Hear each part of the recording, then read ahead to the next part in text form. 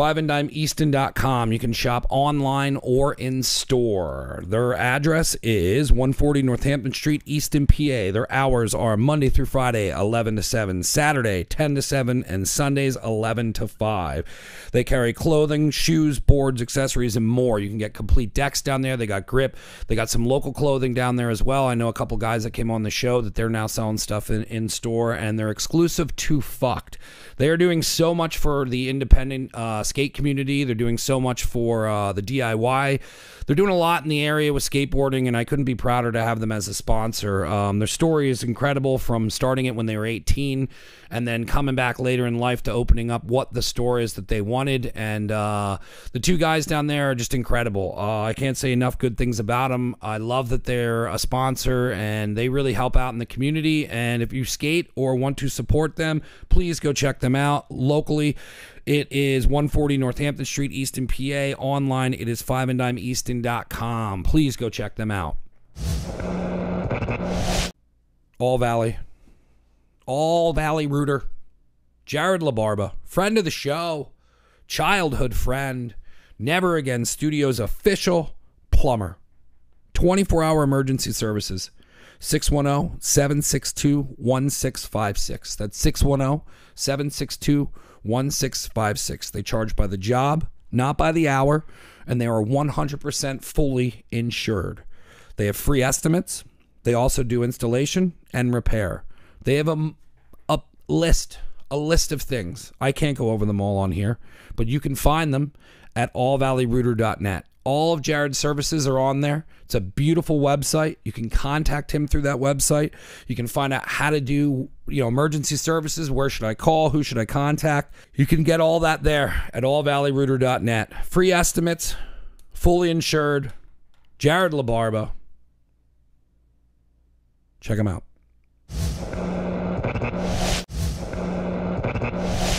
Luke Delmeyer Knives, handcrafted, handmade knives. I use mine every time we go to the pop-ups, and it is ridiculous. It is just something special. There's something different. It's handcrafted. It's handmade. Luke has grown since we started the show to now, where he is pumping out knives and classes. I want to push his classes. If you go to lukedelmeyer.com, it has all the information for the classes, and you get to take a 2-day course, and you go over everything from safety on how to use it. You're selecting the knife handles out, and you're really from top to bottom getting to go through the whole experience. Where else can you find that in the Valley? Luke is a very special person to the show. He's really cool. We've done projects together. We have apparel we're doing together. I really want you to go check it out. If you're interested in anything, handcrafted stuff, working class stuff, blue collar stuff, like this is the area you need to go to. But it's lukedelmeyer.com. Luke Delmeyer, handcrafted knives. Sign up for those classes, those courses. Go check that out. It's really cool. It's a 2-day event, and you get to experience making your own knife, and then you take your knife home with you. And you're going to take home a little bit more than that. So check out Luke Delmeyer, friend of the show. Always awesome watching him grow. LukeDelmeyer.com. We're just going to jump right into it. Never Again Radio. I have no clue what episode this is. Welcome to Never Again Radio. How are you? Thank you. I'm great. A little cold. Not in here, but like outside. I do usually keep it pretty cool in here. Yeah, I'm warm. For fight nights, everybody always bitches because I'll leave a door open. But I run hot. My face is turning red now. These lights, I'll just start steaming up, and then halfway through, I'll come to normal temperatures. Okay, always cool. Run hot. Perfect. Always run hot. How did you get into the bar business? So I have always worked in restaurants, You're crazy. You're a crazy person. Crazy. I just like getting yelled at, I guess, right? Mm-hmm. Did you work front or back of the house or both? Front. Yeah. Back a little bit, 17, 18, 19. I was working at a pizza place, making cheesesteaks, hoagies. Yeah. And I'm like, this shit isn't for me back there, sweating. And then I moved to the front of the house. It gets rough back there. It does. A lot of yelling. Yeah, a lot of stress, a lot of cursing. Yeah. Someone called in and he was like, can I order a grinder? I'm like, what the fuck is a grinder? We don't have those, And yeah, so lost a sale there. But anyway, moved to the front of the house, served. Money was much better. In the back, like cooking. You're just working for a paycheck. Yeah, I was making maybe $5 an hour. Moved to the front of the house, it's $2.83 an hour. Butt tips, you know what I mean? Yeah. So you got to work for your money. And then I hopped behind bar. My brother bartended. I thought it was cool. Want to be like him. So it is cool. It's a cool profession. You know? Yeah, I think like when you're serving, you know, you're listening to the customer, but when you're bartending, the customer's listening to you. So I like that. You know, I liked being behind the bar, you know, having a little bit of not authority, but like not, you know, as a server you get yelled at. You know, as a bartender, you don't get yelled at like that, you know, by customers, clients. They're not nasty. Yeah, there's a different respect for a bartender from the customer and from being in a restaurant. Yeah. Behind the scenes. Yeah, exactly. So I liked it a lot better. You know, it was just, you know, I didn't have to wear those silly aprons. I could wear a cool black button down. And it was fun making drinks, you know, and talking to people. And, you know, the only thing that wasn't fun was the service well, you know, tickets spitting out. Yeah. But other than that, it was cool. I worked at Music Fest, kind of where I started, like pouring beers, you know, in those nice Music Fest mugs. Yeah. Making like basic drinks, you know, Malibu Bay Breezes. Oops. What else? Long Island was the one I never could remember. It's everything. Yeah, that's what they do. It's disgusting. Then, like I worked at a social club.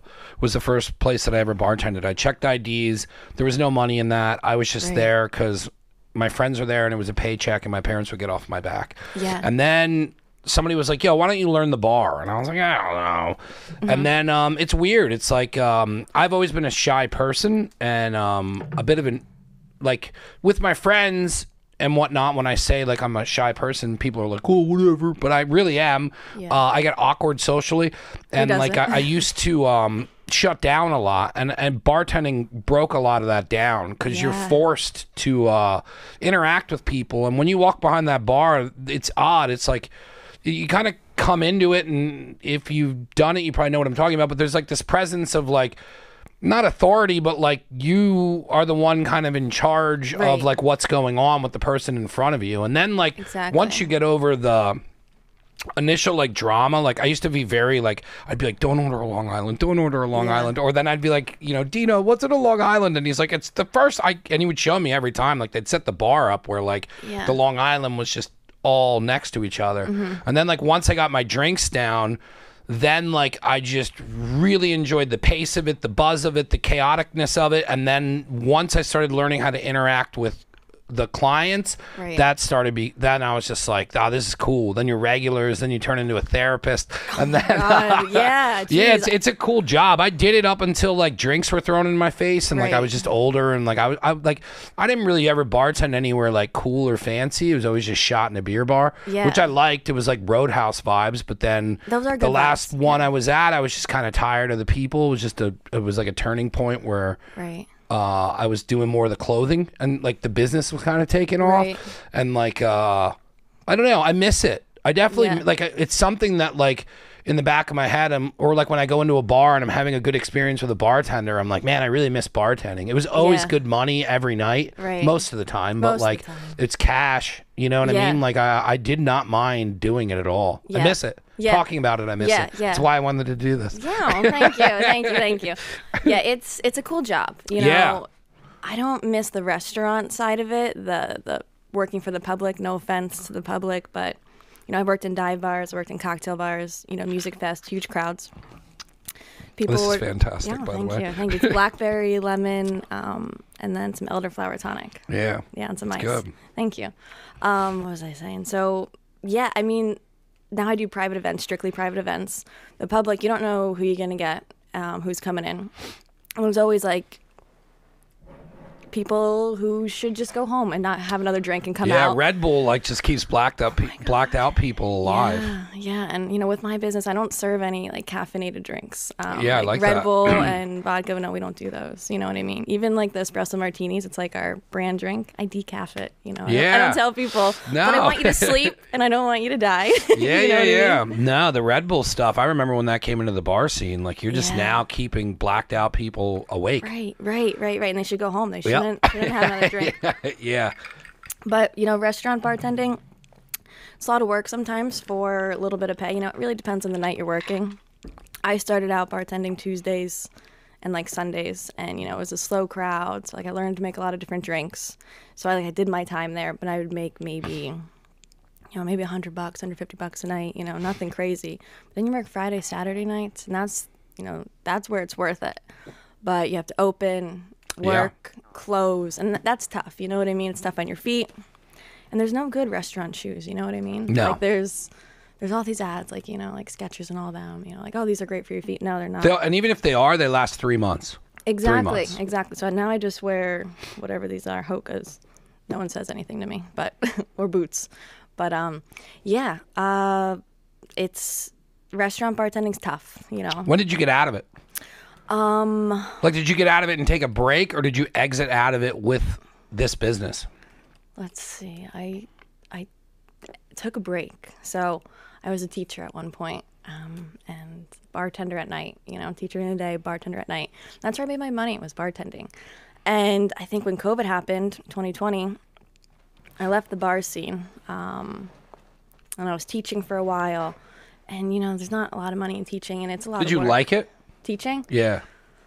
It was rewarding sometimes, but... I wouldn't be able to do it. Yeah, I mean, just waking up at like 7, sometimes earlier, you know, just having to be children. On, like, or just scream at them. Yeah, and it was high schoolers. I taught high schoolers, so they're babies, you know, like those 9th graders. They were. No, I can't deal with the college kids that work with us on break. Yeah. Like, they're cool and like we get along and it's funny, but like sometimes I'm just like, dude, what are you doing? Yeah, right. Like, I can't wait for you to get older. I cannot. Like, Exactly. I don't have the patience for you to understand this. Right, exactly. And it was just mentally draining, you know, the kids, the other teachers, the administration. It was a lot of work for a little bit of money. And I know I sound like a snob saying that, but... No, I don't. I know I have friends who are teachers, and some of them left during COVID. Yeah. So I taught online for a bit. And then I was bartending at a wedding venue in Allentown. How'd you get the gig? A friend of mine. So this is it's not like a secret place. You know, I'll give them a shout out, Vault 634. They support me. You know, we team up every now and then and do stuff together. Yeah. But a friend of mine is a manager there, Shanice.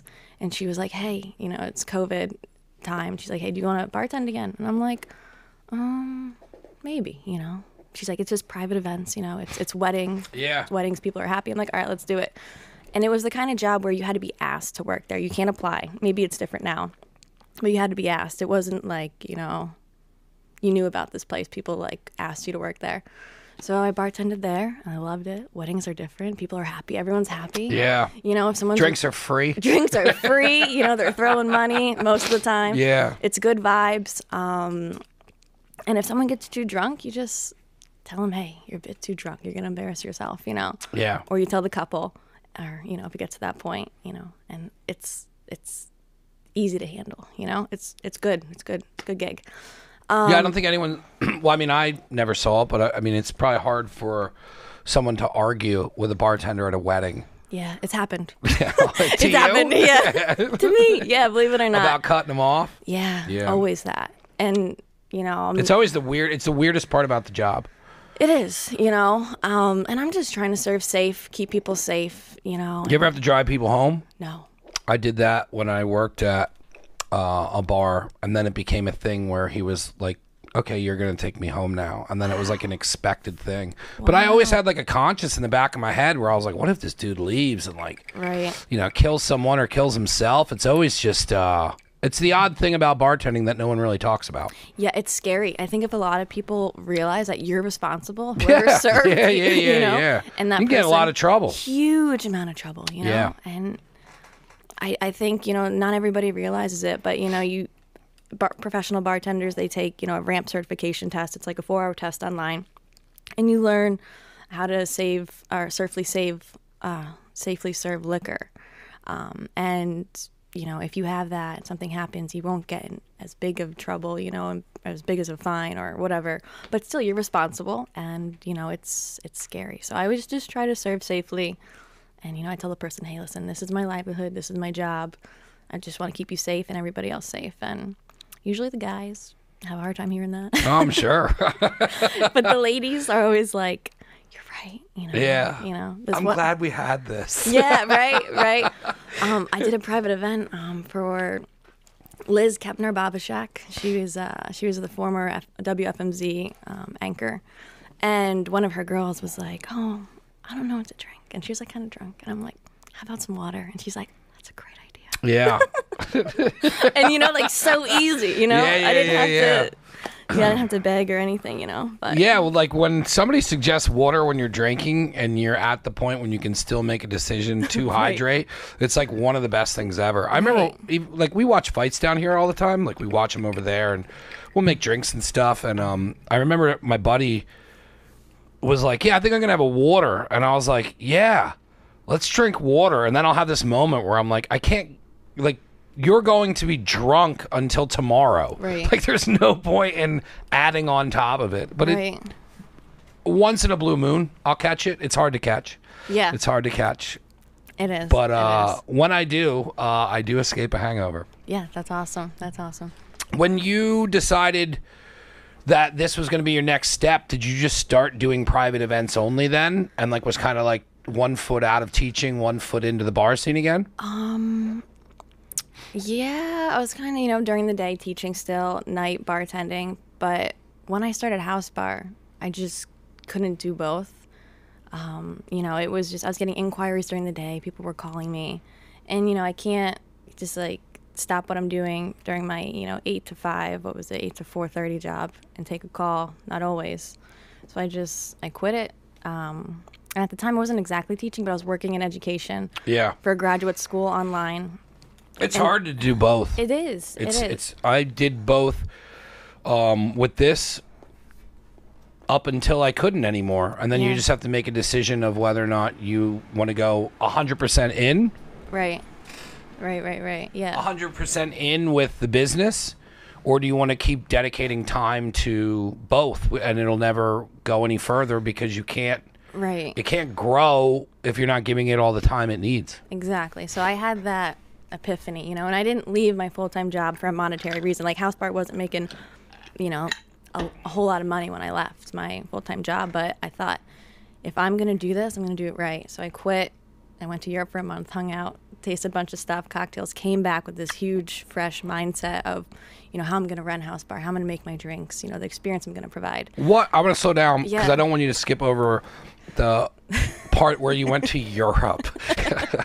Right. So, like, what was your reasoning going to Europe? Is it because you wanted to travel there, or did you want to get inspired by drinks and cocktails and see bartenders? Everything. What was the point of going to Europe? Everything. So how did you set the trip up? Well, when I quit my job, I called it my mini retirement. Yeah. I was going to go away for a month and just get like a fresh perspective, a fresh outlook on life. You know, European people live so much different than us. Yeah. There's a very high quality of life. And I've got some friends over there.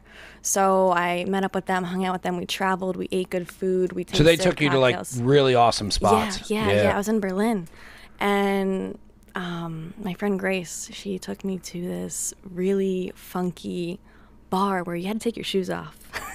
Like, you couldn't go in with shoes. Yeah. And you put on little slippers if you wanted to. I had socks on. I'm just weird about putting other people's shoes on. You know what I mean? Yep. Especially in Berlin. You never know. Yeah, well, like, I feel like when you hit that certain age, you, like, understand what a bowling alley really is. Right, and I'm like, this is gross. Yeah. Fungus City. Yeah. They're just spraying it. Right. So I just walked around with no shoes on. I ordered a mocktail. They had really fun, cool cocktails. And we sat on, like, the floor. There were cushions on the floor. It was a very cozy, warm vibe. And I'm like, you know what? This is so fucking different. This is awesome. And my friends ordered these really great drinks. I can't remember what exactly they had. It was like a mezcal, strawberry, creamy drink. I'm like, wow. And I tasted everybody's drink. It was, you know, phenomenal. Yeah. But that was a really cool bar. But that was just Berlin. But I traveled, my friend Grace and I, and my friend Luija, we traveled all the way down through Germany. I used to live in Germany.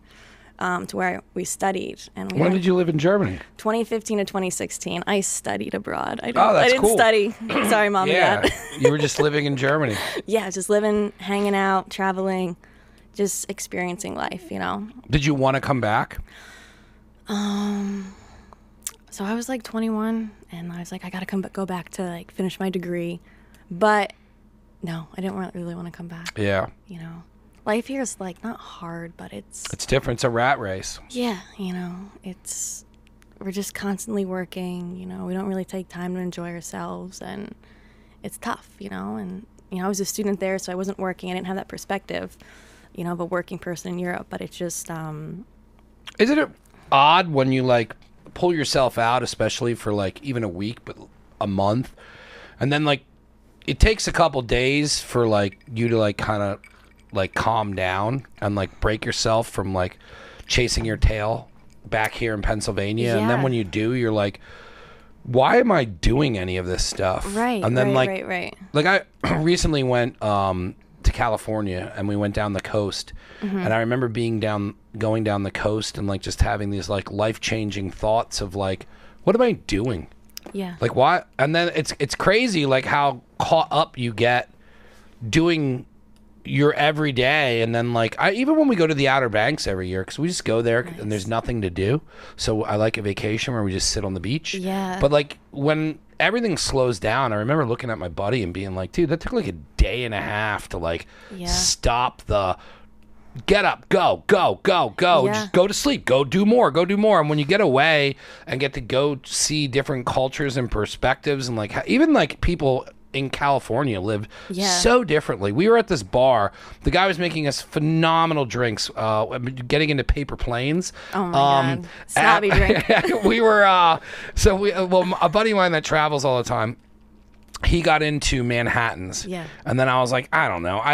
But then he like made it well, and he would like bought, the filthy cherries online, and then like I started getting into knowing like what cherries to use, and like it changed the drink. And then I was like, oh, a couple of these are delicious. Then I got into old fashions because he was like drinking the Manhattans. So then I started making like my own old fashions and getting into making them for my friends. And then like every time he goes out to like Vegas, and now we're obsessed with like going to cocktail bars and like finding speakeasies and like hidden stuff out in Vegas. It's so fun. It's fun. So fun. Yeah. So then he usually comes back with a drink, and then when we were Paper Planes was like the drink of the trip, where if a bartender knew how to do it, we would get him. And that's a good bartender. If yeah. they know how to do it, that's a damn good bartender. Yeah. Tip him well. This guy was making us these fantastic Paper Planes, but the time in between the drinks was so different than here. Yeah. And then like I remember him being swamped, and I looked and he had 4 tickets.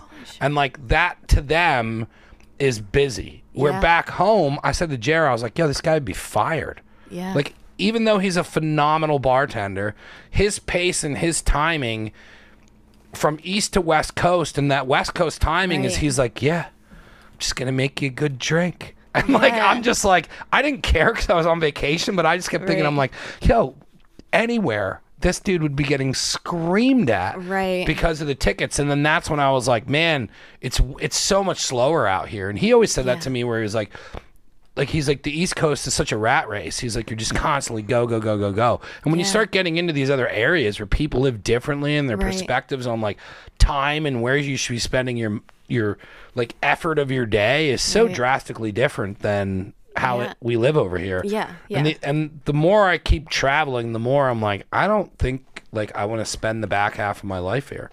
It would be hard for me to come home at this age if I went somewhere for a month. Yeah, it was. It was hard to come home, you know? But I came home to just Hausbar. Did you find like the language barrier or anything a problem? Not in Germany. So I do speak some German. Yeah. Yeah. Where else did we go? No, I mean, everyone in Europe, you know, like I would say like 50 and younger, you know, even, you know, whatever, people speak English or some sort of English, but it is a little arrogant going there, you know, expecting people to speak English. Yeah. So I learned like the basic things, you know, like please, thank you, you know, where's this, where's that, bathroom, that kind of thing. Yeah. Water, you know what I mean? Yeah. But yeah, so anyway, back to like the quality of life, you know, like it's just great. It's slow there, you know what I mean? And you know, I wasn't working. I wasn't even studying. I was just hanging out, traveling. And I came back to the States with just like refreshed mindset. And I came back to Hausbar, and you know, like I have 5 or 6 events a month, you know. If I'm Had you created the name and the business and everything before you left? Yeah. So I created it in September 2022, in the middle of wedding season. I was actually working for someone else.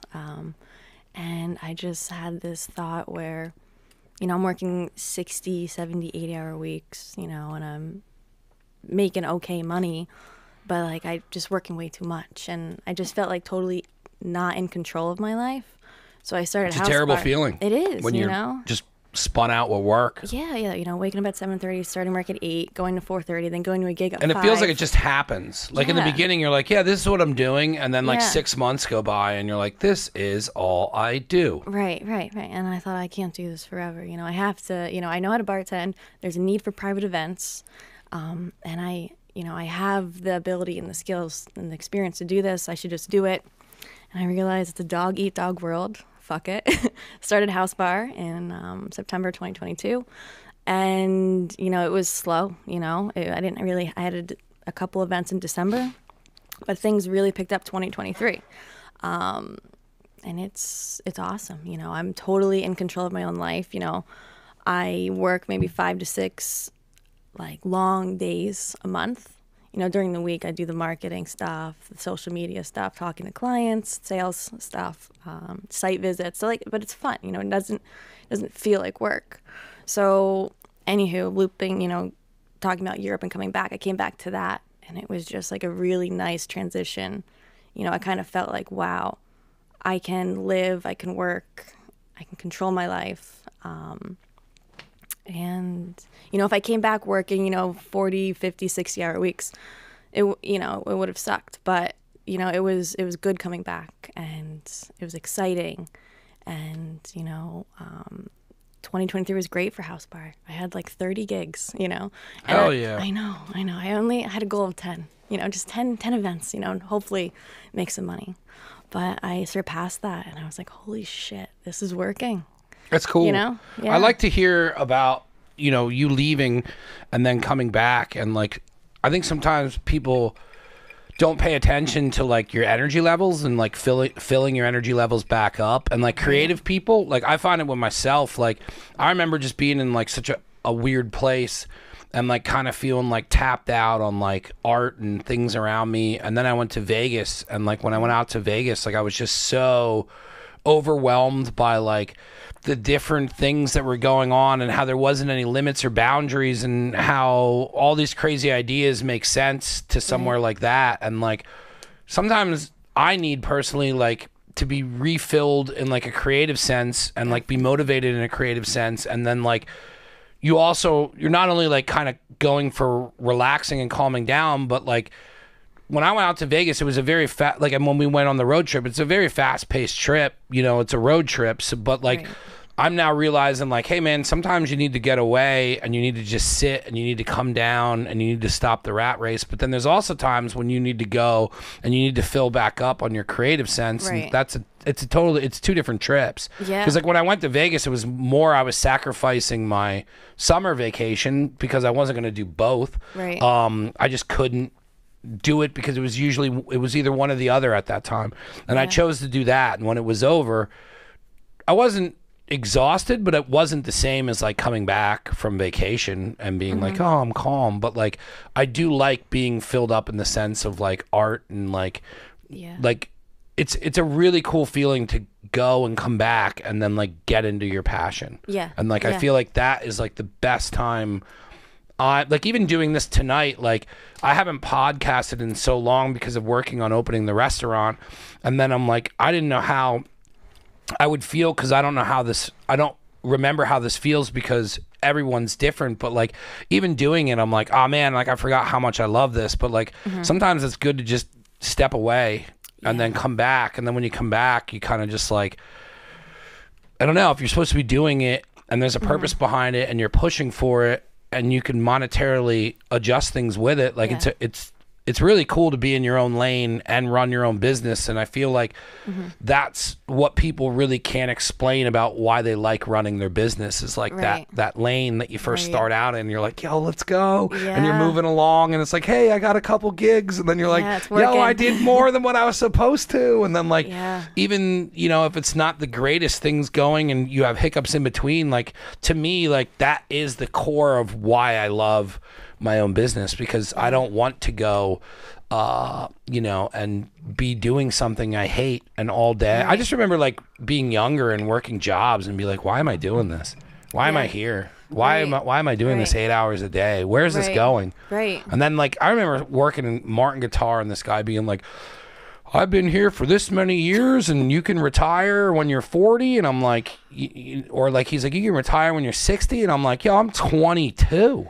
Like, I don't want to stay here that long. And that was kind of like the first times when I would have conversations with people. And nothing against Martin Guitar working in a factory. I just knew I would never be able to do that. Yeah, it wasn't I would for you. never. Yeah. And then that's kind of when you get into the bar and the pirate ship scene of the cooking and whatnot. And then you know, that's different because you're working nights. But that's awesome for you to come back and do that. Like, when you come back and you start getting into the business and start moving it forward, how's it feel to take control of something that you liked doing but was kind of like, not ruined, but like you didn't like it at all times because of the corporate world attached to it? Like, how was it to take something that, like, a craft that you enjoyed doing, but it wasn't for somebody else, and then apply it to you and make it your own thing?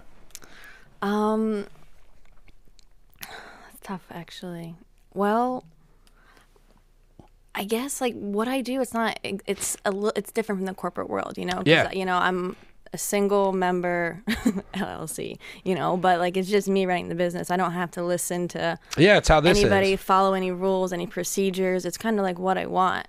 So, you know, it didn't quite, you know, crafting cocktails, it didn't quite ruin that for me. You know, I'm still able to give that person, I'm hoping I'm answering this correctly, but I'm still able to give that person, you know, an experience, you know, that they are at a bar. Because, like, what I do is I bring a full cocktail bar, you know, everything, you know, everything but the liquor. So, like, you know, the cups and napkins, the mixers, the garnishes, and, you know, decor. I want them to feel like they're somewhere special, enjoying a great cocktail. And, you know, I talk to them about it, give a little history, and, you know, people are intrigued. They love this.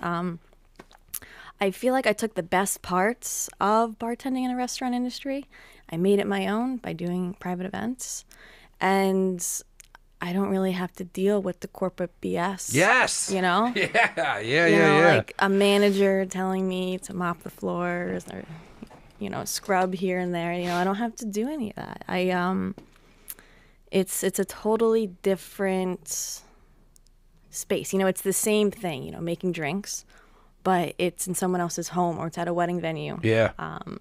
Or somewhere outside, you know, it's great, actually. It's a cool, like, when you first started talking to me about it, like, I've always loved cooking. It's one of my favorite things to do. And then I'm just guessing from a creative standpoint, like, from just me making dumb drinks down here or whatever, is like, you can be super creative and use an artistic palette as your cocktail. And I do that with food a lot. Like, I do it where, like, when you taste a sandwich, like when you taste my burger, I design that for it to taste a specific way in, like, in your mouth when it's done being made, is like how I layered it. So like, I've always enjoyed creating art through food. And then I fell in love with that at a terrible job. And then I was just like, man, I hate being here, but I sure love seeing somebody smile when they eat my food. Right. And that, like, from somebody who's, like, insecure, like, for me to be able to express that as, like, a thank you to someone, because you don't know how to, like, interpret actually having those conversations. And I would rather, like, tell someone how much I love them by them eating a burger and being like, yo, that's ridiculous, than me actually being like, hey, I love you, man. Like, that's my way of, like, kind of how I like making food. Yeah. So, like, to fall in love, and that's not something I found out right away. It's something that through this entire process, I've learned as being an adult now, that, like, I thoroughly in love changing people's emotions through food. Yeah. And, like, I love people eating it and just, they smile. They don't know how to say anything. They're like, yo, what did you put in here? This is ridiculous. Like, I love doing that. And I know how to do that. And when I'm trying to do that, and then I have somebody ruining my entire day and like just being a terrible person, or like a terrible mismanaged owner, or like just somebody doing it to a point where, like, I gave up making food and I stopped doing it, and I said I would never cook again. Yeah. And then I had my buddy Angelo come on the podcast, and we were making food down here together, and he started talking about pop-ups. And then I met Brian from Local Stone, and he started explaining to me that he runs his own pizza business and he could do pop-ups. And I just remember the moment where I was like, I can cook again. Because this is something that I can take this business, which already has a little bit of a following, and I can develop food, and then I can go take my car and a flat top, and I could, like, when you were explaining what, like I love what you're saying, because like I remember when we first started going to Finishers, and I started the entire burger business in the parking lot feeding jiu-jitsu guys. That's awesome. I would bring a tent. I always have to have music because I like cooking with music, but like I used to bring, in the corner over there's a fake palm tree. And I used to be able to fit it in the van, so I would just put it off to the side. It didn't go with anything, but to me, I was like, I'm just creating atmosphere. And then like we never brought it to that point because we are going brick and mortar, but like we always talked about getting like high tops, and we're like, how cool would it be if we're just serving cheeseburgers, but you could sit at a high top and like, you know what I mean? Like I love creating ambiance. I like that. One of my favorite things is expressing myself through how this studio looks. And like I've had friends help me build all this. So like when I was able to then reconnect with doing food, I told myself that I wouldn't let anyone ever take something that I love to do away from me. And it was huge for me to get back into food, but I was running my own business. Now I was in charge. I asked one of my best friends, Gino, I'm like, hey, can you just do front of the house? I don't want to talk to people. I don't want to deal with people. Just deal with the money, wrap the burgers, do that, and I'll split it with you 50-50, and we'll start doing this. And she was like, yeah, I'm in. And then like we just started going out and just booking at all these different bars and breweries, and like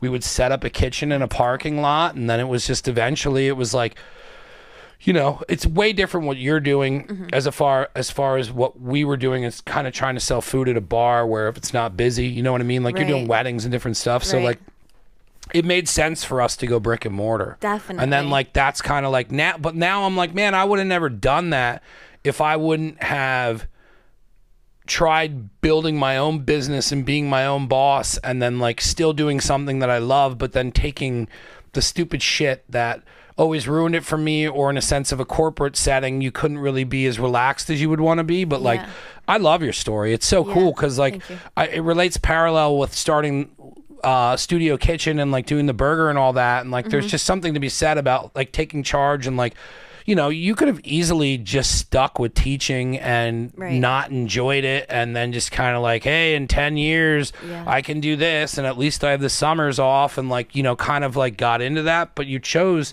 to go after this thing that you did like doing, and then you gave it up because of circumstances surrounding that, and then you took that, and then now you've made it yours, and then now you have a business, and you enjoy your life.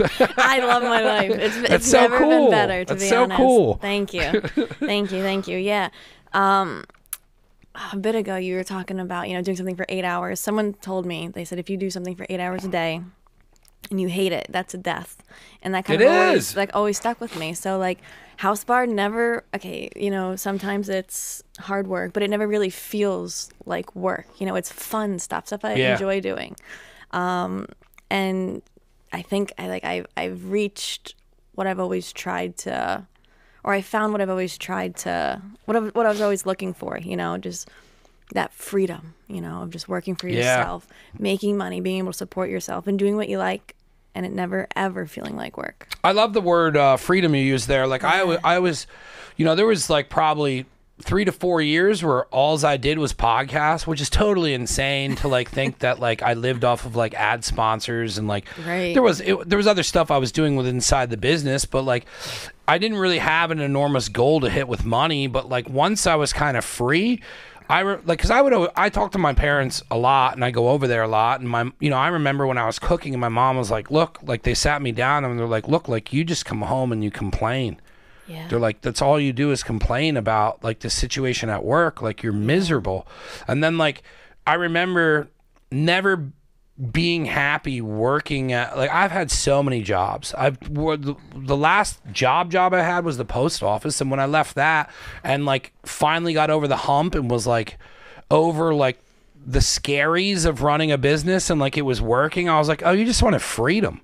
You wanted freedom to like think in a specific way. You wanted freedom in the sense of like when you got up, how to dictate your day. Like I remember always being like, man, I got to work like a 12-hour day again. I'd be working 6 12-hour days. And then I'm like, man, I really want to go to the gym. And then it's just like, oh, well, I don't go to the gym now because I do this. Oh, man, I really want to go do this with my friends. Oh, sorry, guys, I can't do that because I'm doing this. And then when you look at it, it was like, all right, well, I'm just doing this thing I hate over and over and over again, and I don't have a life. And then when I broke from that pattern and then just started working on shit I wanted to work on, the money really wasn't the most important thing. I just remembered how happy I was and like how calm I was. And yeah, sure, it's stressful to run your own business, but it's not the same kind of stress where you're just smoking cigarettes on your ride into a work at a diner. And I'm just like, this is horrible. Right. Been there. Worked at a diner. I'm like, why am I smoking 2 cigarettes on a 5-minute drive to work? Right. It was just always impending doom. 6 a.m. cigarette. Yeah. Oh. Yeah, I quit. Don't do those anymore. But no, I quit too. Congrats. Yeah. That's awesome. I smoked cigarettes for a very long time. And I have terrible asthma. Wow. They don't go well together. Yeah. Nope. Now, my mom kept trying to tell me. I was like, no, it looks cool. Right. Yeah, it does look cool, but it's not cool. Should we smoke now? Yeah, right. Let's smoke something. Like, so now, you know, you brought us up to the part where like your business is running and you got the bar going. Like, what do you do with it now? Because like, I understand that you got to get it on its feet, but like, what are some cool features that like you do? And like, why don't you kind of explain the business a little bit more on like what it actually is? Right. So Hausbar, it's a mobile bartending service. So it's a team of bartenders. So me, my sister who's a bartender, Jenna, a couple of friends of mine who are bartenders, and we go to events, private events, like weddings, mostly weddings, bridal showers, baby showers here and there, birthday parties, any sort of celebration. And we're like a pop-up bar. Yeah. And we make it, it's not just like an 8-foot plain table. It's an actual bar. And I have 3 different bars. Oh, the bars are cool. Yeah, thank you. I'm building another one, a 4th one. It'll be a huge, bigger one. But yeah, we just come to the event, really like bring a beautiful setup so people feel that the event is elevated. If it's like a $10,000 wedding, it's gonna feel like a $100,000 wedding when we're there. Yeah. You know what I mean? No, it's cool. And we make special cocktails, handcrafted cocktails, seasonal stuff, whatever's in season, local ingredients, local herbs, that kind of stuff. And everybody loves special things. So yeah, we also do a coffee service.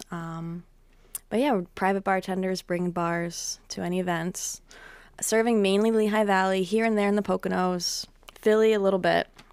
But I like serving, my community, Lehigh Valley. People know us here. And the marketing on that is a little bit easier because people know what we do. They know us around here. So that's cool. Most of my clients come from word of mouth. We're constantly referred by friends, wedding vendors, that kind of thing. So it's really great. So, yeah, so just like pop-up bartenders, I guess, private bartenders. That's cool. When you, like, I know you get into specialty cocktails. So like when a client gets involved with you and they want to hire you, like, do they kind of tell you like, hey, we like gin, or are you like, hey, these are like our seasonal cocktails? Like, kind of walk through a conversation would be of like as if somebody was trying to book you for an event. Right. So, for example, let's say it's a couple getting married. I have 2 seasonal menus, like a fall and winter, and then a spring and summer. And again, it's local seasonal ingredients on there. And I say, hey, you can choose 2 of these, for your signature cocktails. And that's what I usually recommend for couples getting married. Like, a his and a his and a hers, whatever, hers and a hers. Like those 2 signature cocktails. People want to drink something special at a wedding. So, I can either show them a list of things, we can make something together, but sometimes the couple's like, hey, my favorite thing is a blackberry Moscow Mule. Can that be our drink? And I'm like, yeah. And, the other person's like, oh, I love a vanilla espresso martini. Can that be mine? I'm like, yeah, absolutely. So there are other people that, are a little bit more complex, elaborate. They're like, oh, I like mezcal. And I'm like, all right, let's talk about what we can really do with mezcal. So there's people that like want like special creations, and I can do that. That's no problem. I just have to ask questions like, you know, what do you like? What are you allergic to? What don't you like? Do you like something more savory, more sweet, you know, bitter? So I kind of like find those, you know, points where you can start. Yeah. And then, I craft up some cocktails. So then do they meet you? So like I'm guessing this first is a call? Yeah, it's a call. Yeah. Definitely a call. Whenever someone reaches out, I call. I'm like, hey, what's up? I'm a real person. It's a real business. You know what I mean? 'Cause it's a newer concept. Yeah. So not everyone's like, you know, understanding of it. So we do a call. We chat. If they're like wanting to book me, I do a site visit. So if there's a party at someone's home, I go to the home and I look to see, you know, where you can set the bar up. Yeah. That's got to be fun. Yeah, it is. You know, I bring my little tape measure. Yeah. And, you know, my bars are like 6-7 feet long. So I need to know like where it can fit, where it's going to look. You know, there's times where I've showed up to events without a site visit. And it's kind of, you know, a little stressful. I take too much time, you know, talking to the client. Hey, where do you want this? So it's good knowing like going in, you know, having that experience of being there and figuring out a good spot to set up. And then that's where, you know, we chat more about like their cocktails, the taste buds, you know, what they like, flavor profiles, that kind of thing. And then I guess the next step is, you know, coming up with those cocktails and then, you know, executing the event. Yeah, but I keep in contact with them. You know, I don't like, ghost. I'm like, hey, how you doing? Merry Christmas, Happy New Year, that kind of stuff. That's cool. Yeah, because we get booked out like a year in advance. Like last year, I booked like 5 or 6 events for 2024, like early on in 2023. So that's kind of how it works. I'm like getting inquiries for 2025 now as well. Yeah, because usually, I mean, if you're doing weddings and all that stuff, that's all got to be taken care of. Yeah, right. Way ahead of time. Way ahead of time. And some people are a little, you know, more responsible. I have people reaching out for 2027. One couple, and I'm like, holy shit, if, you know, the world's not, you know, in pieces by then, you know what I mean? Who knows? But people, it's, you know, depending on what kind of event it is, you know, that it really depends on when they're reaching out. Do you get involved with like doing special events for like Music Fest or stuff like that, or like when they hold awards, or like, you know, is there people who like Lehigh Valley Style, stuff like that? Like, do you get to do like events where it's not really like wedding so much, where it's like more like for not corporate, but like, you know, like booked for an event? Yeah, like a grand opening. Yeah, it's I've just done some sort of an event. Yeah, any kind of event. So if like some businesses are doing like a promotion, or like a store is opening, they're like, you know, a couple people have called me like, hey, can you be at this event, serve, you know, some cocktails, people will come in, check it out, and it works, you know. So like businesses really like this. Like I'm set up in the back, so that means the customer's got to come in, check out the store, have a drink in the back, sip the whole drink, look around the store, maybe get a little tipsy, feel a little warm and fuzzy, and buy something. So we get a couple of those calls. What's your favorite what do you like doing the best? Do you like doing the weddings, or? Yeah, the weddings, just because we can make them real special. You know, like we go all out. We want people to feel like. Do you theme yourself to the theme of the wedding? Yeah. Yeah. To the best of my ability. Well, like our vibe, our brand is like speakeasy, warm, jazzy. You know, I like to keep those elements. You have a cool vibe. Thank you. Like the candles, the wood. You know, like little tiny art pieces maybe on the bar, the books, old books, stuff like that. So you put a lot of time and effort into your bars. Yeah, exactly. Like I want you to feel like you're in a cocktail bar in the 1920s in New York or Paris or something. You know what I mean? I want you to feel like you're somewhere else, not just someone's backyard or someone's basement or someone's dining room. You're somewhere special. What bars do you currently have? Are they all the same vibe? Yeah, pretty much. Yeah, they're all the same vibe. Like dark wood, warm feelings, you know, beautiful, antique looking. And then they're just different sizes in case you need more bartenders per event. Exactly. That's cool. It is cool. Yeah, and our events, they range from sizes. You know, I think the smallest one I ever did was like 20 people, and that's fine. You know, we'll show up, no problem. I'll just bring the smaller bar. And then we've done events upwards of 150, 200, where I bring 2 bars. And I actually have a couple weddings coming up. Well, not like coming up, but in October, 200 people, 200 guests. So I'll be building 2. Did you get nervous for those? No, not really. I mean, in the beginning, but I've learned, you know, how to best prepare myself for these events. Do you remember what event you were like, holy shit, this is working? Let's see. A lot of them, yeah. Like, I kind of think of that a lot. But yeah, what event was it? Probably my first event. I was like, wow, someone fucking paid me money to come bartend in their home. And I'm making tips too. You know what I mean? And, you know, I kind of just always have that feeling like, I can't believe I do this. It almost feels, it's not illegal. Everything I do is legal, I promise. But it almost feels like I'm illegal, you know? Like, I'm like, how the hell am I making money and happy and enjoying it? It feels good. I always used to tell people when they would like ask about the pop-ups and stuff, and they were like, kind of like, you know, like, what's like your favorite part about it? And like I always say to Gina, I'm like, it's always the ride home. Oh, nice. It's always the ride home. Like, because we would be in the van, and then we'd be like, what went well? I would always start out with like, all right, this is what I didn't like tonight. And then it was like, all right, well then like, what should we do differently? And then it was like, that was always talks early on of like, you know, we started this so long ago, like, and it's so crazy to look back on it, but like the first time we did it, like I didn't even have a tent. Yeah. Like we just had a flat top, a burning table. in the sun. Yeah, my bald ass was burnt.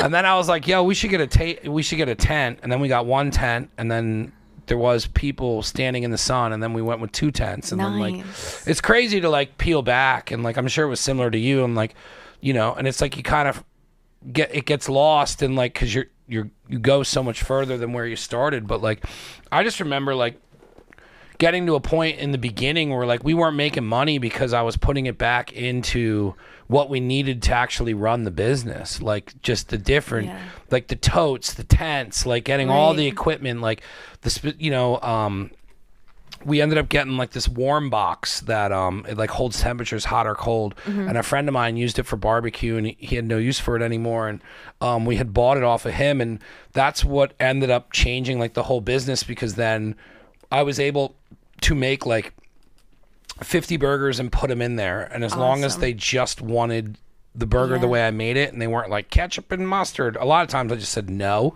because we didn't have that stuff. Like, you know what I mean? They're like, hey, you got mustard? And I was like, nope, made it this way, spent 4 years on it. I'm like, try it. So when we did, you know, it's like you get all these things that end up like defining and like changing the business into it. But it was always the ride home. It was always the ride home where we'd be like, we should do this, we should do that, this, that. And then you laugh about stuff. Hey, that person was crazy. That person was so drunk. Or like, it would always be fun to like, people would come up and they'd be like, oh, so there's supposed to be a good burger, it better be worth the money. Oof. Then like 5 minutes later they'd come back and be like, can I have another one? And then they'd come like, I've already had people come back 3 times and be like, can I have another burger? Like that's always cool when like people are always like, because I don't say anything about my food, like I just make it the way I make it, and I like to listen to music, and I like cooking, and during that time I'm counting the burgers go away, and when there's, you know, half of them are gone, I'm like, all right, we're good. But you know, there's a lot that goes through your head when you're working an event, and I always liked going home like that. But like I was relaxed because it's stress. It's always stress. But it's like for some weird reason I enjoyed that stress like I enjoyed it for bartending or cooking. Like it's just this built up pressure, and then I think it's the release, and then it's like when it's all over, it's like it's done. That went well. That worked. Yeah, let's go. Let's go. Yeah. And then, you know, that was always so much fun. And then we'd always be like, and I'll remember is, you know, I said to her, is like, you know, I was like, we should go brick and mortar. And she was like, yeah, coffee shop. She's like, they don't have that in Nazareth. And it's like, we're close enough to Nazareth that it's still what we're going to do is going to hit for what we want it to be. But like, we're like, oh, all right. And then I'm like, okay, well, how do you want to control our hours? Because it's like, well, it's up to us. So it's like, all right, well, let's do morning and afternoon only. So then you have somewhat of a life. And then, then it was like, all right, but like it goes back to like what we were talking about earlier, is like you get that control. And then it's like, all right, well, I can control it. And you make a couple sacrifices here and there, but as long as I'm allowed to do the thing that I love to do, then it's worth it to me. Exactly. Exactly. You know, that makes the ride home. Sense. Yeah, ride home is nice. It's like nothing went wrong. We did it. It's done. We got paid. We had a great time. Everybody was happy. That's a great feeling. Did you always get into the seasonal stuff with your making cocktails? Or did you just kind of like, do you like doing that where like you kind of follow the pattern of like what's fresh? Fresh is the best. You know what I mean? Like, you know, but I will have passion fruit like in December, January. You know what I mean? I love passion fruit, but it's not even local. But it can be fresh, you know.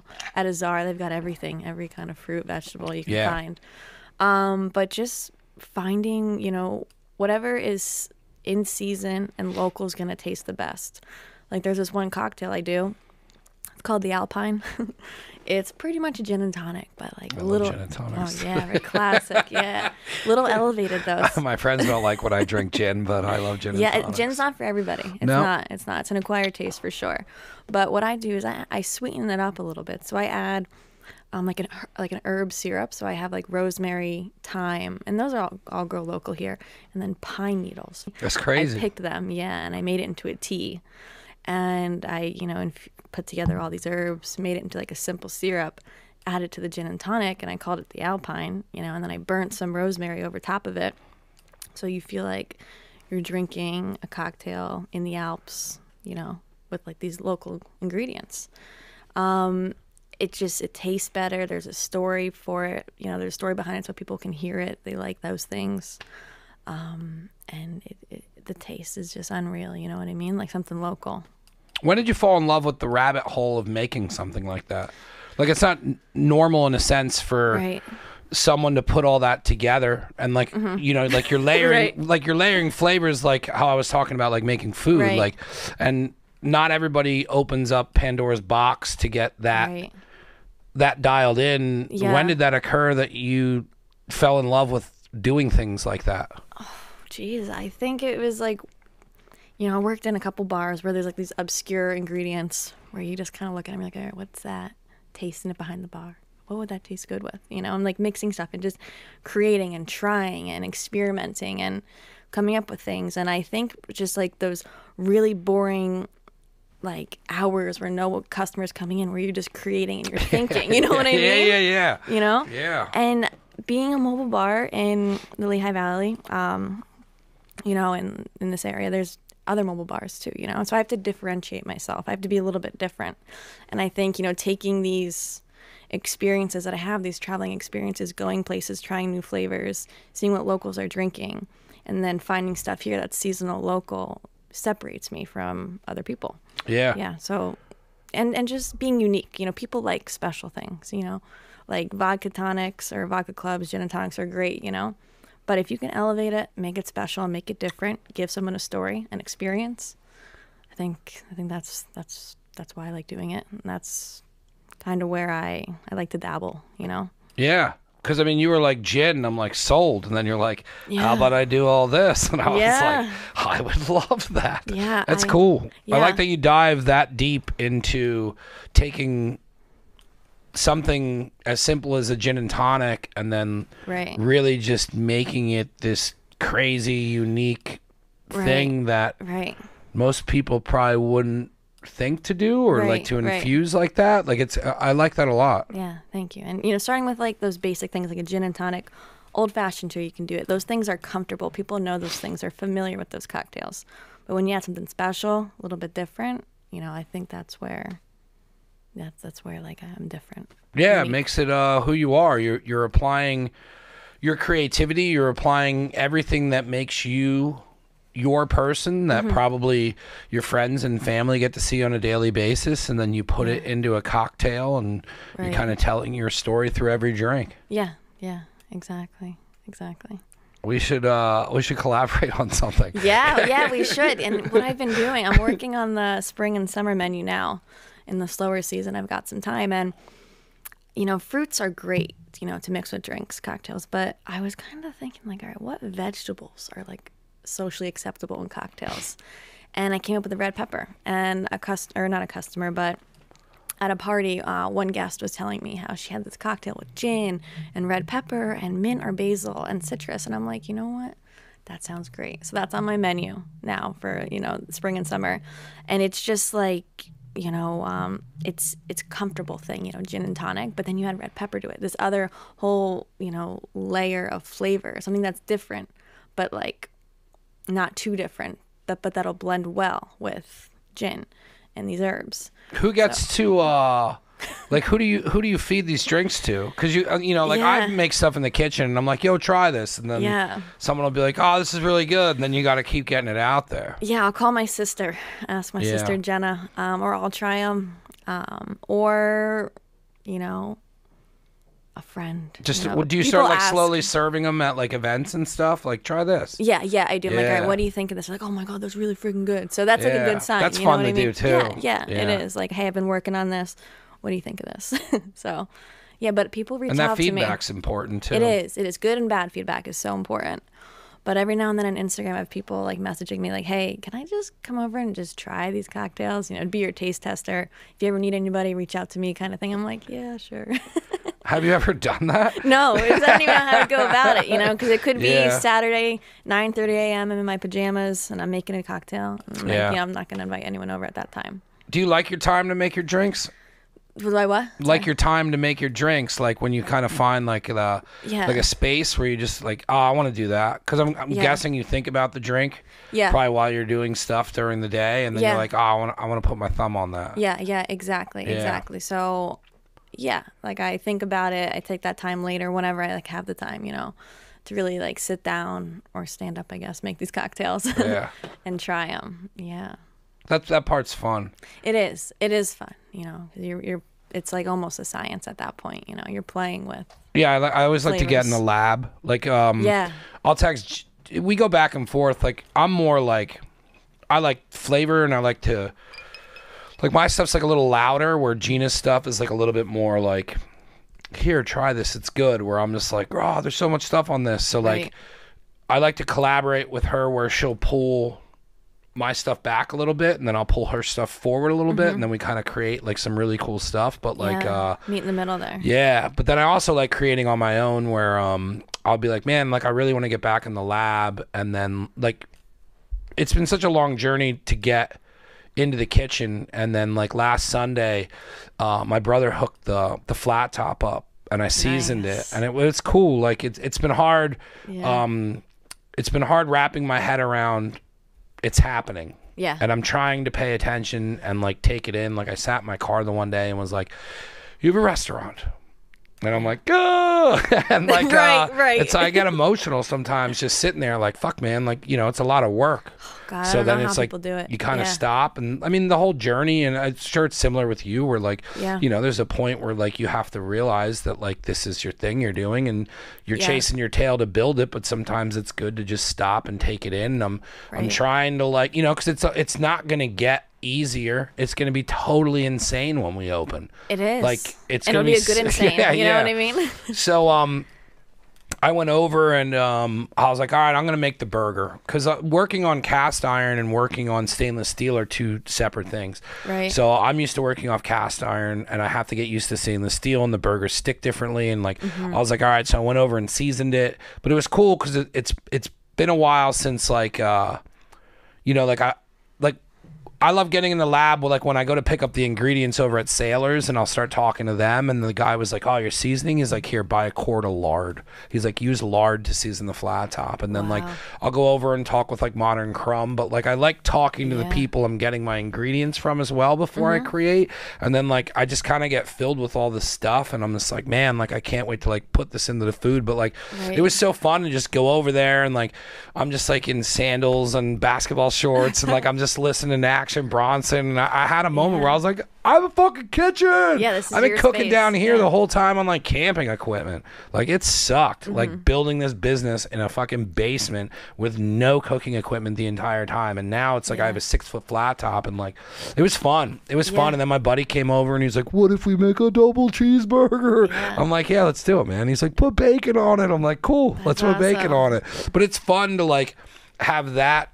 There's so many like, you have your defined business of being a bartender, but then there's so many elements around it that people don't get to see, which I'm trying to like showcase on here, because it's so many cool things about you that not a lot of people get to see when like you're in the lab and you're creating these drinks and like sharing them with friends, and then you kind of build up the confidence to give it to the public. And like I feel like people don't get that perspective, or there's never really that shine on like the work that you love to do that goes into it, where someone's like, hey, that drink was awesome, but like I'm still curious how you even chose pine to put in your drink.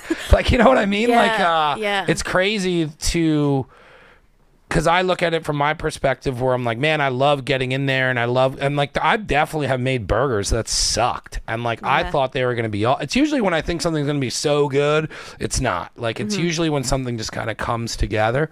But I love that about like that aspect of it, of just like getting in the lab and like putting the little things in, because then I'll say to Gina, like, we're trying to build our menu out, so like this weekend I won't be able to do it, but like I want to start getting over there, and like, you know, we're doing a Cuban, so it's like, all right, I got to get that Cuban back down. We're doing the roast pork, like you got to like get in and like, you know, craft your cocktails. Like those drinks aren't awesome because you made them once, right? You have to do it a bunch. Measurements, you know, like all of that is important, like how much liquor, how much liqueur, you know, how much citrus, you know, herbs, that kind of stuff. That's all important. So it's all really like, you know, I haven't science. It's a science, yeah. You know, it's not like I just make one; I make 10. Do you write it? Do you like write down on like a sheet of paper? Like how do you keep track of your stuff? On my Mac. I used to write everything down, but I just notes. Yeah, on my phone actually a lot. Yeah. I'll go back in and be like, what is this? Yeah. If I'm out somewhere, you know, and I'm like trying something,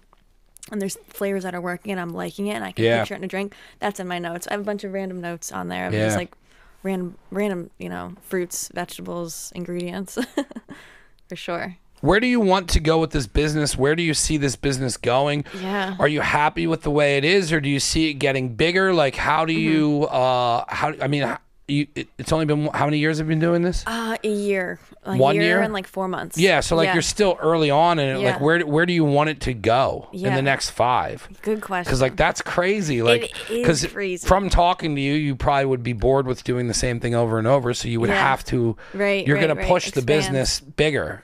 Yeah. What do you want to do? Great question. Right now I'm loving what I'm doing. You know, it's working. I'm going to keep doing that, but I'm working on building bigger bars. So I like being mobile. You know, I like private events. I don't think I ever want to go brick and mortar. Brick and mortar is a lot of work, you know, but it's good work, and I'm sure it's I'm rewarding. Just getting nervous. You know what I mean? But yeah, I told myself I would never do that. Yeah, I mean, I've worked in the bars and I've experienced it. There's so many moving parts, and what I do right now, it's perfect for me. And you know, the workload is not totally crazy, but what I'm doing is I'm building more bars so we can take on more events, and I'll have more bartenders so we can be in more places. So I can be double booked. Yeah. I don't love it. Now I see with doing the extra bars and stuff like that. Right. And I can be triple booked as well. Not a huge fan of that, but it's doable. But, you know, there's, you know, X amount of weddings in the Lehigh Valley. Have you let others do an event without you? Not yet. Yeah. But would you trust that? Yeah. To be that booked up where you're like, all right, I'm going over here. Yeah. You take the other bar and go over here. Yeah, but they'd have to like watch me, you know. I'd be like, okay, come over. You need to watch the whole thing, how it happens, and because you don't want someone representing you, right, in a way that like wouldn't be the experience that you give, which is hard because it's your baby. Exactly. And I've talked to a lot of business owners that say, you know, stay small, just you and a couple other people. But, you know, I like that advice. You know, I love being at the events, and I always want to be at the events. But, you know, May 18th, I've got a couple events. You know what I mean? So I can't be in both places, you know. But, you know, I trust my sister. She cares about the business a lot. That's good. Yeah, and I pay her good. So she's probably like the highest paid bartender in Lehigh Valley. I pay her good, so she does a good job. And I pay all my employees well, so they do a good job. You know, I expect a certain level of excellence. I sound like a horrible person, but no, I don't. I think it's important to pay people correctly. Yeah, right, pay them correctly, so they do a great job, and they will. You know, and so you know, I have a couple people that I trust that can run the business without me. But you know, I do have to accept the fact I'm not going to be at every event. You know, and I'm gonna have to be, you know, sometimes taking phone calls instead of, you know, being at the working the event. You know, growing that way. So that's where I see it going in a couple of years, is more bars, more people, and being more places. It's cool. But still keeping that quality. You know what I mean? Yeah, I think it's doable. Yeah, definitely. I'm excited to see how it grows. I'm excited to see where you go. Like, since we started talking, I've already kind of figured out a couple ways we can collaborate. Yeah. Because I've done stuff down here where I take that bar and I put it over by the curtain, and then I just kind of tie the curtains back. Nice. And then that area kind of like turns into a lounge. Ooh. And then I had this open. What did we do down here? I had a comedy show, and then the other one was we recorded live music. Yeah. So both times. That sounds great. And then another time, I think my buddy Nate. I used to do this thing called the Burger Club, and it was started on like Valentine's Day, so I guess it's a year anniversary coming up. But it was like I designed a T-shirt, and then you got a burger, and then when you came down, it was like a complimentary drink. Was like the loophole to serving alcohol down here, but it was built in with like a ticket price. So like every time we did stuff, like everyone always took care of the bartender, and it was like a way less stressful thing for me to have to deal with than like, you know, when you're hosting and trying to keep everything together.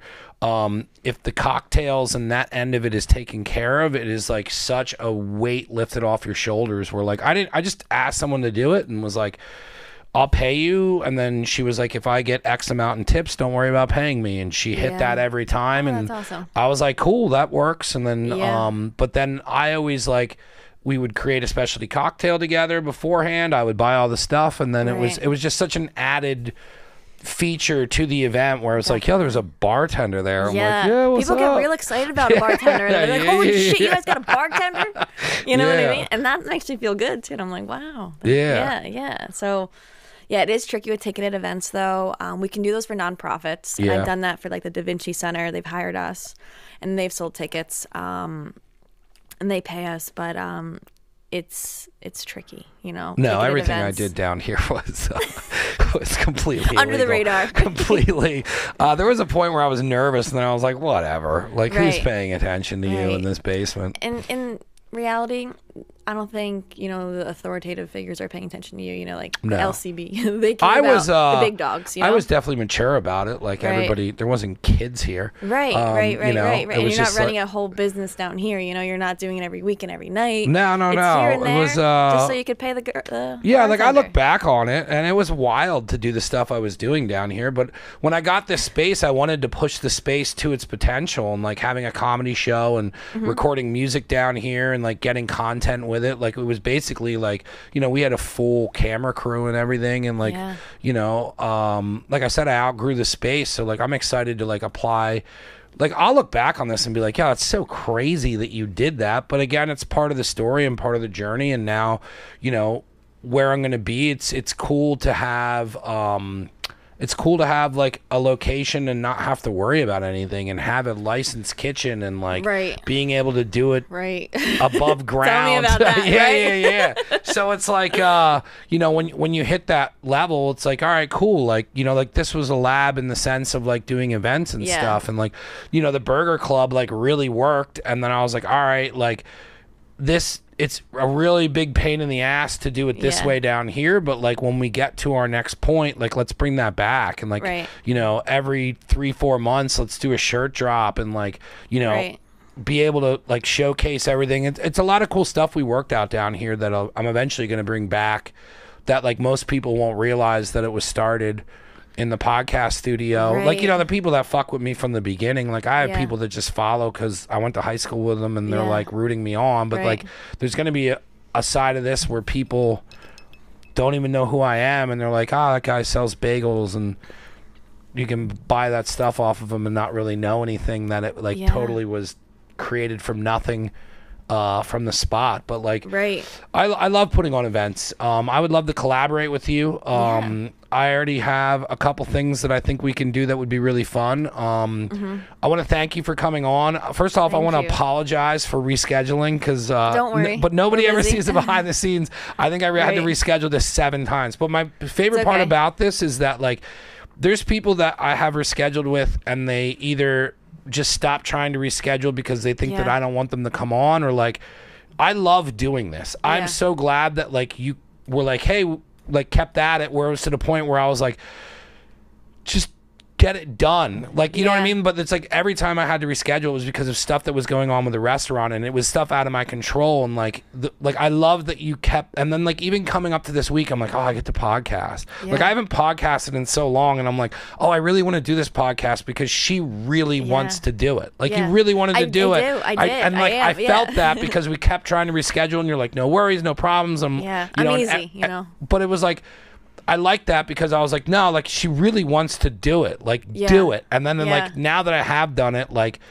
I forgot how much I love this. And like when people are like, are you ever going to stop doing the show? Like the answer is no. Like I will always create in some sort of a form, helping people out, putting people up, whether it's in my restaurant or whether it's in a location similar to this. Like I don't ever want to stop doing this. So one, I want to thank you for coming on and telling your story. Thank you. It's really cool what you do. I love bartenders. I love that you were able to take this craft and this thing that you love and make it your own and take it out. And like, I love that you breezed spending a month in Europe. I'm like, can we please go back there?